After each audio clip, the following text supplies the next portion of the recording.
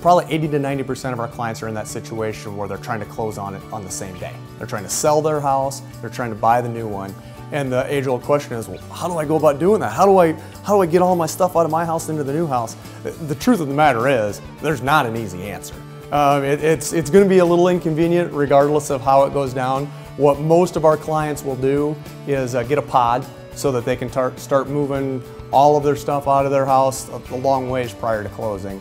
And because what will happen is like, for example, if you're closing both your sale of your current house and the purchase of your new one on a Friday, you're going to want all of your stuff out of your current house by that Thursday night prior, because you're going to want it out of there so that the buyer can come through and do a final walkthrough of the house and make sure it's in the condition that they expect it to be in to move in. And no different than you're going to want to do on your next house as well. So typically it's going to be a scenario where you're moving stuff into a pod.